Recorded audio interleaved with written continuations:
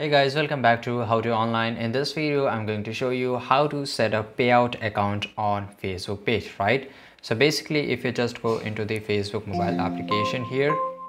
So guys, on the top right side corner, you can see the three horizontal lines. Just click on the three horizontal line and just go to the pages section.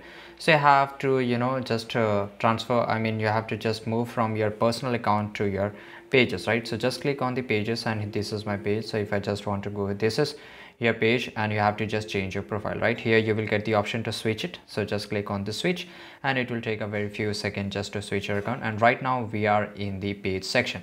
So if I just click on the profile icon, you can just go to the profile icon from anywhere, for example from here. So this is my profile icon and you can only set up your payout account in Facebook page only if your account is monetized. So just to make sure that your account is monetized, and only after that you can set up. To monetize the account, you have to just post the videos regularly and you should have get so many views, right?